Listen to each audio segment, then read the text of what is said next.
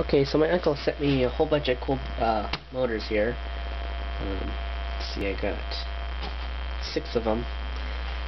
So here they are. They're very nice. They already got connectors and gear reduction. It's got this interesting little connector right here.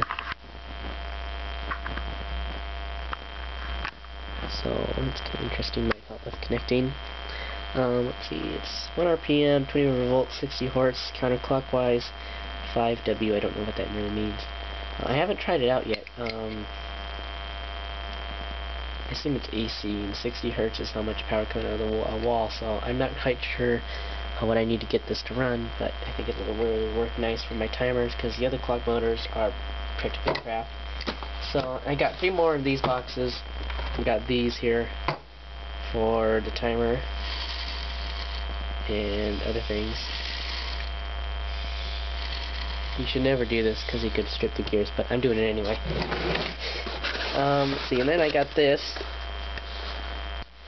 Let's see, A.O. Smith Water Company Products Transformer, made in Mexico.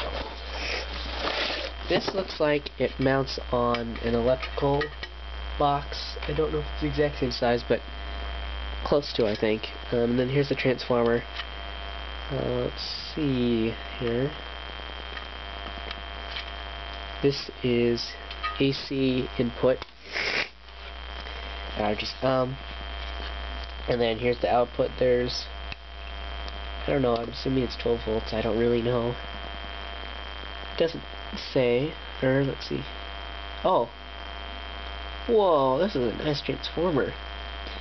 Okay, the input is 120 volts, 60 hertz.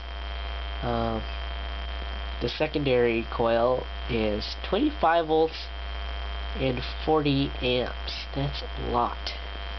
Oh, this is going to be fun to play with. Let's see. Division of Emerson Electric, made in Mexico. So this is going to be a fun transformer to play with. So that's basically all I got. Then just some steam engine parts for the steam engine project. So I'm going to probably make a video later. This is pretty cool.